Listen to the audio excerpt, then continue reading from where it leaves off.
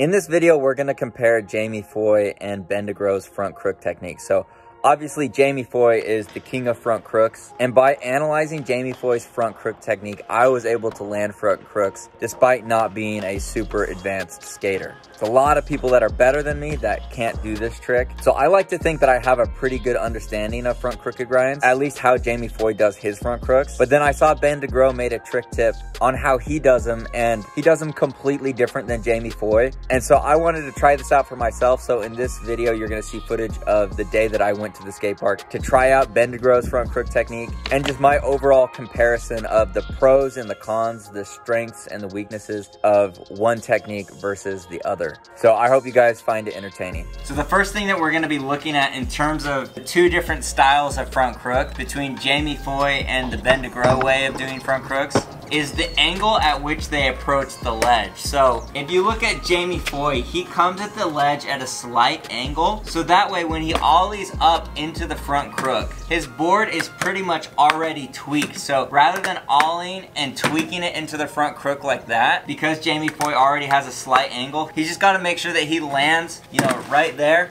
gets that pinch. He doesn't really need to worry about tweaking out the trick too much because that slight angle is already enough to really tweak out the front crook. The reason that that's so good is because if you don't tweak out your front crook, if you try and go like that, it's just going to roll off the edge of the ledge.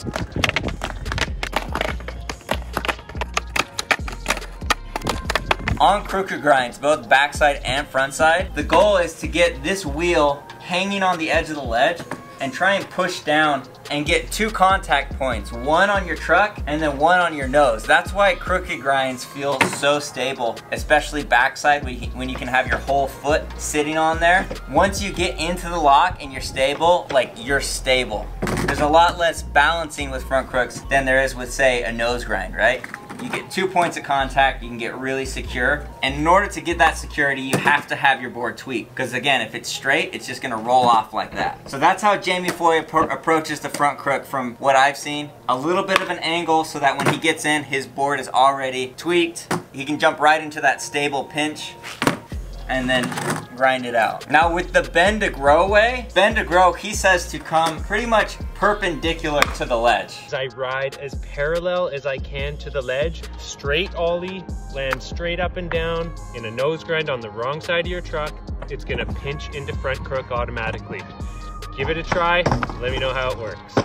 So there's a couple downsides to this, but there's one huge upside, which I'll get to at the end. The downside of coming parallel to the ledge is, like we talked about before, because you're so close to the ledge, you're almost ollieing straight into it like that. So it's easy for the board to flip out like that. Not only is it easy for the board to kind of flip on you, because you're not coming with that pre-tweaked approach. When I was trying it this way, I found a lot of times I would be hitting the ledge on the way up. So when you're coming at an angle, you kind of have space to decide where you want to pop to make sure you're getting onto the ledge. But when you're riding parallel, you don't have that momentum carrying you towards the ledge, so you naturally have to ride a little bit closer. So what this means is you really got to focus on getting your board up and over the ledge into that front crook. Whereas when you come at a slight angle, like I said, you can kind of gauge your distance and feel it out and give yourself plenty of space to ollie up and get into a nice pinch. The next part we're gonna talk about is how these approaches compare in terms of actually holding the crooked grind. So for one thing, with the Ben DeGros front crook technique, because you're coming super parallel, your momentum wants to carry you through the ledge. So with this Ben DeGros technique, you know, yes, it's harder to get up on the ledge, but once you're on there and you're locked into the front crook, to me it seems like it wants to slide a lot easier. Whereas compared to the Jamie Foy front crook, where you're coming at it with a little bit more angle, because you've got an angle coming into the ledge, it makes it easier for your trucks to bite. So I find that the more angle you come at, the easier it is to get in, but the harder it is for the trick to actually grind along the ledge. Whereas the Ben DeGros parallel version, harder to get in because you have to navigate not hitting the ledge. But once you're in there, because your momentum is carrying you forward, it actually is easier to start grinding. But the downside that I found with this Ben DeGros technique, as far as, you know, coming parallel, is he pretty much says you want to ollie up like you're trying to get into a nose grind, on this side of your truck, right? Straight ollie, land straight up and down in a nose grind on the wrong side of your truck. It's gonna pinch into front crook automatically. So he thinks of it like you get in straight, and you can watch Ben DeGros Front Crooks. When he gets in, he's pretty straight, and because he's on the edge, if he can manage to not let it roll that way, what happens is the board naturally starts to tweak itself out this way. But what I found trying that is that sometimes, because it would start straight and then start swinging out, I found myself going from front crook into front nose, which I'd never really experienced before because I'd always kind of approach front crooks at an angle, the Jamie Foy way. And so the Jamie Foy way, because you're already at an angle when you get in, it's harder to start grinding, but once you do start grinding, it feels very stable and it feels like you can hold it for a really long time. Whereas the bend to grow way, it feels like to me, because you're parallel, you get in, the board swings out and it has the tail of your board is wanting to swing this way. It feels like the pinch reaches a point where you either need to get out or you're going to stick and fall off, or it's gonna fall into front nose.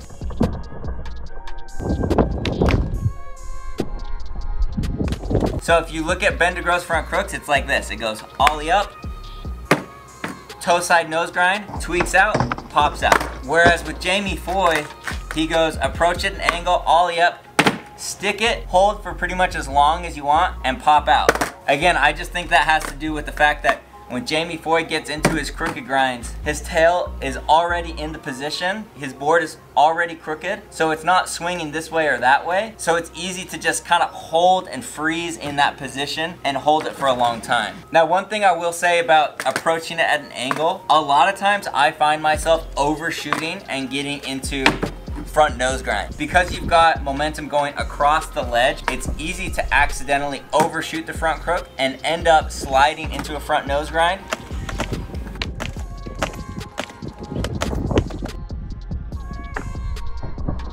Whereas when you come parallel, like Ben DeGros says, it's really easy to hang this one wheel and get into that pinch position. However, to me, I feel like I'm fighting the board flipping out coming parallel.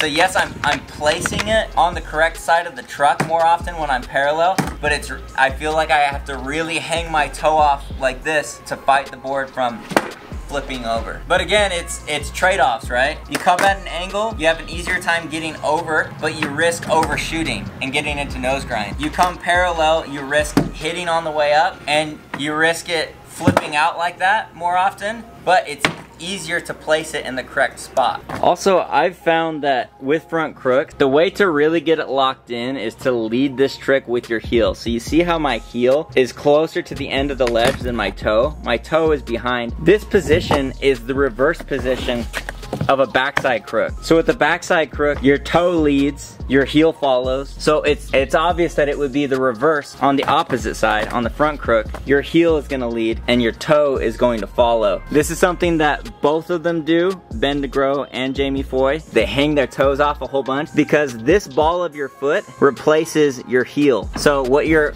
heel on a backside crook is right there holding down that pinched position. So on a back crook, you almost like can lift up your toes like that, and that will help you really get a clean grind on the back crook. The opposite is true on a front side crooked grind. It's almost like you want to like lift your heel up. Not that it actually does that, the board responds and follows your foot, but you're kind of taking weight off of your heel so that the ball of your foot can then do what your heel was doing on the back crook. The ball of your foot presses right here between the nose and where your wheel is pinching to really hold down the front crook and create that stability holding the trick. Even though they both do that the same, I feel like that is one of the most crucial things to getting into this trick is you got to make sure your toes are almost pointed backwards, like at a diagonal angle that way. Now in terms of popping out of the front crook, both skaters are doing it pretty much the same way. You just got to really put all of your weight on the ball of your foot right here, and you kind of like shove the board forward and get weightless while your toes kind of like pull it like that. I would say that I found that it was more comfortable for me popping out of the Ben DeGros front crook where you come parallel, the board tweaks out, and then when it reaches its kind of full tweak, then you pop out. For whatever reason, for me, the board ended up straight and I was able to roll away more often than with the Jamie Foy Front Crook where I approach at an angle, I'm really in there, locked in really solid. It's almost like I'm so locked in that when I go to pop out, it wants to like overturn on me and do like a half front shove. Now that could just be, you know, lack of experience, but I did notice trying the bend to gross technique, trying to come more parallel, that I was able to get out of the trick more consistently. I think for me, the bend to grow way of doing this is probably easier, but I feel like you are more limited in terms of, you know, you're not able to hold the trick as long. I feel like you don't have as much control. Whereas I feel like every time I've done it before, just focusing on Jamie Foy's technique, I've been able to hold it better and feel more solid and more locked in when things went right. However, you know, with the bend to grow technique, I've got to say that things went right more often. It's more simple to just come parallel and think toe side nose grind. As well, this is a trick that tends to jam up really easily, so I feel like you have to use, or at least I have to use, an insane amount of wax to get this trick to go. But obviously, if you're coming more parallel like bend to grow, that's more momentum going along the ledge with the grind, so it's a little bit more smooth that way. The thing that I just really don't like about it though is the way that your board tweaks and wants to like carry you into front nose. To me, it almost feels like I get into the front crook and it's like a ticking time bomb. Like I've got to get in and get out. And I feel like this front crook I did is probably one of the cleanest front crooks that I've done. However, you can see how quick it was, right? Get in, pop out. Very structured, but I think I prefer ones that I've done in the past where I was able to really sit on it for a second before popping out. But regardless, I feel like those are two good approaches. I'm gonna keep playing around with both of them. I want to be able to do it both ways to kind of incorporate the best of both worlds, and I'm sure sometimes bend to grows does it the Jamie Foy way, and sometimes Jamie Foy does it the bend to grow way. It's not like they only do it one way. I feel like this is just a good way to kind of like break down generally the differences between their approaches from my point of view. So if you did like this video, you need to check out this one. It's the full breakdown of Jamie Foy's front crooks. I go way more in detail in that video than I did in this video, but I hope you guys enjoyed it. Remember to make every single day a Friday, and I'll see you guys in the next video. Peace.